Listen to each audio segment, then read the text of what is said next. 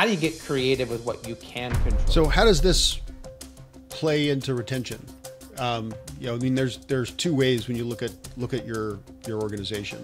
Retention is about being intentional. How to prioritize your investment in the staff.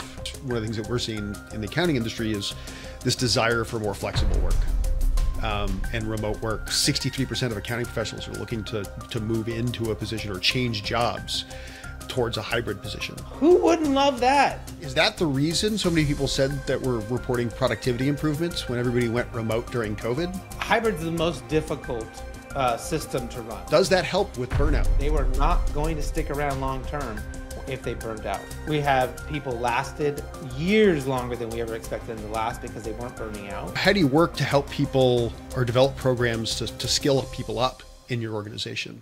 Not everyone can be a manager. They have that itch and they want to learn and do more stuff and they're looking to climb a ladder. Then you had better put a ladder in front of them. The most successful people in the world don't do things they're terrible at. They don't do, if they're weak at it, they get rid of it.